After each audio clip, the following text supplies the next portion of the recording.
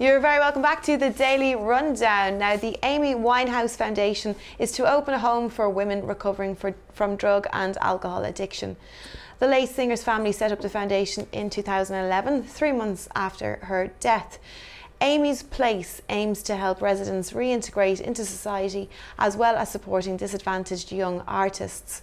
The house will accommodate 16 women between the ages of 18 and 30 and provides therapy for the residents. The 3-month programme uses yoga and relapse prevention techniques to help the women rebuild their lives. How do you feel about this? Is this a nice legacy to have, or would you feel like Amy Winehouse's people and family would rather be distanced from, drug and alcohol addiction? Anything to do with their dad? Is their dad not part of this foundation? I think it was him who set it up in the first place. It was him who set it up, wasn't it? I think it was him who set it up in the first place. There's no mention of him. No, right. I don't know if that's. I'm sure he'd have his name in there somewhere if there's anything to do with it. Yeah, that would be the other. That's what you would imagine. I think it's a good idea. Yeah, I think there should be places like that specifically to help women. Yeah. Rather than, I'm not being sexist or anything. I know there's a lot of men with the same problems. Yeah. But I think women find it harder to find somewhere to go and to get help. That's what I think. Do you think especially when they've got children? Yeah. Do you think that's a problematic age group as well, 18 to 30? Yeah.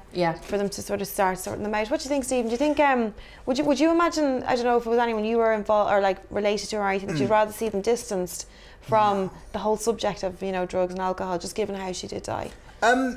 No, I think that I would have done it a little bit sooner than 5 years after she died. Right, why would you? Why? Well, I would suggest that maybe my first primary concern would not be to see how much money I could make off the tragic death of my own family member. I think,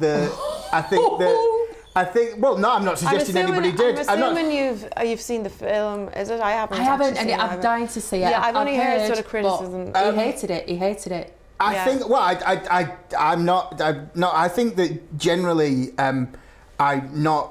that comment was not directed. Well, it kind of was directed, but it's not directed personally at any particular person. I just think that while Amy Winehouse was on this beautiful planet that we share, there were many times and points at where I think people could have stepped in. Yeah. I mean. Even going back to, I remember seeing Amy Winehouse on Nevermind the Buzzcocks before I think we got to the point of her making videos with tiny mice and some of the more kind of serious and clear indications. I think that I would have liked to think that people would step in. I would like to think I've no way been in any way sort of gone down the same pathway as Amy Winehouse, but while I was at university, I did experiment with those kinds of things, and got myself out of it. And I got myself out of it because there was a support network around me. I wonder whether that was there. This is brilliant. I wouldn't want myself to be distanced from this. I would want to know this because it's part of what I think made Amy Winehouse the brilliant sort of short-lasting firework that she was.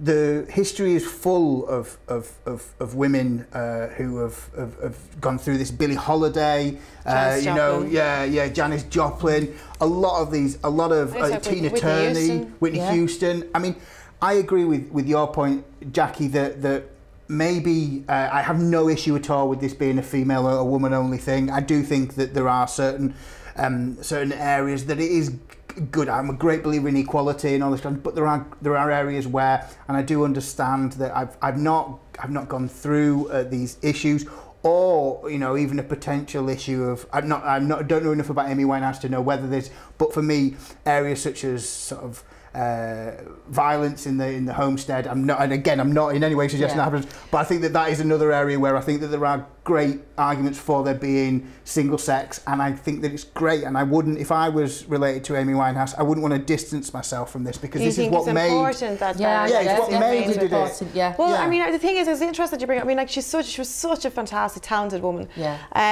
She was so young. It was so tragic what happened. Yeah.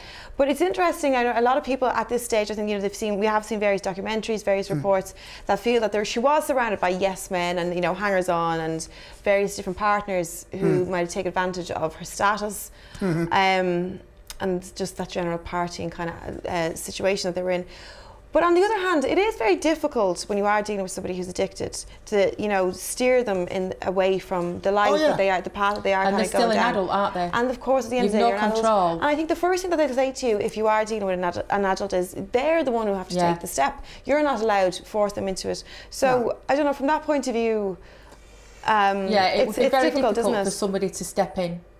It would be, but I think that with addiction, it's an illness, and I think that I suffer with my mental health, and I've attended the Priory in Hale Barnes, and I've gone through that, and people in there, you know, there are people who attend area, you know, in places like this. There are addiction counsellors who you need to make that first step. But as I say, I'm interested to see that within there are relapse prevention techniques, and going through sort of CBT and going through these kind of things. That was a bit of a theme, wasn't it, for God Love Her? I mean, like, she would seem to get herself back. She would go back into the same thing, and the people she was hanging around. I mean, there is an argument that you know, in the creative arts, there may be this theory that there is a certain line that you ride, and that's your creative line. You're skirting the boundaries. I think, constantly. Whether it be depression. I mean, sorry, not everybody, of course. Like, no. There's a certain type, I suppose, that is in that sort of industry. I would imagine it'd be a type of personality.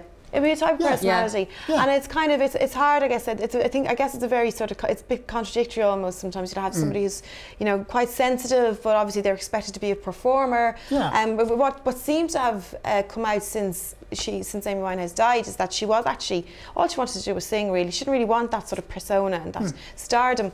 Do you know what was interesting though? I actually remember Slash from Guns N' Roses. Somebody asked him after she had died, what did he think? Because, you know, she was very well regarded by so many different musicians from different genres. And he said, how do you feel? You know, obviously you've had a very rock and roll lifestyle. We've all heard their kind of, you know, stories of decadence. And he said, you know, I just feel like everything is very much under the microscope now. We're studying these artists, and we're like, why don't we just let them sort of live their lives? Yeah. To be fair, she might not have actually died at this stage. She might have been in a relapse situation. It just seems a bit cold. But it's interesting just to see that kind of flip. Well, I mean, I'm a big fan of Led Zeppelin, and from what I know of what Led Zeppelin got up to, then if the same thing you know, one of the most respected bands, I think, or certainly not a band that you would think of as a rock and roll lifestyle, was Queen. You know, and there are tales of what used to happen at Queen's parties with all kinds of things, and that just happened. You know, that you know, you wouldn't really say, oh, Brian May, oh, he's a rocker, he is, oh my lord, you know. And I think that a lot of the times we've got bands now touring after. I mean, I went to see AC/DC recently, and there was only one member of AC/DC there. Axl Rose was singing, so essentially it was a cover band. But Angus Scott was the only one who was there. I realised he was the only one there. Yeah. He's the only one. I mean, like, one of the guys can't travel due to legal problems, and Brian Johnson had been told that if he sung live, he might go deaf. Oh God! So he's not an original member of AC/DC, but. You know, like, they travel the world. Fleetwood Mac, you know, all these great rock and roll bands that are still, these people are still alive. Stones? Yeah, exactly. Rolling Stones. Keith Richards. I think that's a bit like, someone needs to study them. Well, Keith Richards goes to Switzerland. Well, he goes to Switzerland to have his blood changed every year, and the man just looks like he needs an iron. He looks like lay him down, give him a good teeth out. I saw Mick Jagger's workout recently. And, really? I mean, is he 70? Over 70? Yeah. Well, and a new dad. Yeah. And has he just had a child, or he's pregnant? Yeah. His partner, he's 20. No, he's 39. Has she just 29. had one? Or? Yeah, she just had a baby. Yeah.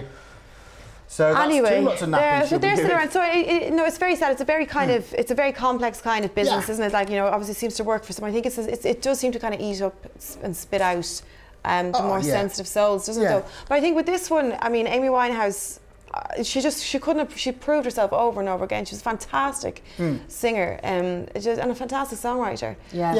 So in this situation, I think it is lovely that I think so, that she is leaving this legacy behind. It's a nice thing for it to be associated with. I don't know, do you think that there might be negative connotations down the line, or? Hopefully not. Well, I can't see what I mean, we've got so far now that I think we've gone past the initial kind of, oh, she should have still been around, and we're now into this, maybe into that stage where this sometimes tragic, sometimes beautiful life can help others, and I think if it is helping others, you'd have to be a fairly mean-spirited person to have a go at this. Sure. So from that point of view, it can only be a good thing, really. Yeah, I think it is a good thing. I'm trying to think if there's any previous. Betty Ford. Right. I think maybe Betty Ford the for Betty our Ford clinic in America. She's for the boozing, isn't she? Yeah, Betty Ford. She used to like the falling down water. Did Liz Taylor meet one of her husbands in there? Well, I don't know. That's true. He might. She Larry, the younger one. Yeah. Is it Larry Fisher? Right. Yeah. Fortensky. Oh, why do I remember? I remember. I feel like I remember that from the front of a Hello magazine or something, like that type of a thing. But Betty Ford was she an alcoholic? Betty Ford. She was. She liked the sauce. I don't know since then. I mean, the opposite flip side of this is they once played The Drugs Don't Work to Jack Nicholson, and he just said he's obviously not connected to the right person. Right. But but again, Jack Nicholson is a hellraiser, but he's I wonder, does he just have the hellraiser personality to have to live up to? I reckon he's suggesting he's another. He's been given it, hasn't he? Like Oliver Reed. Exactly. Well, Oliver Reed is gone, though, isn't he? Yeah, Oliver Reed. Hugh Hefner, it's not with the women, not with it.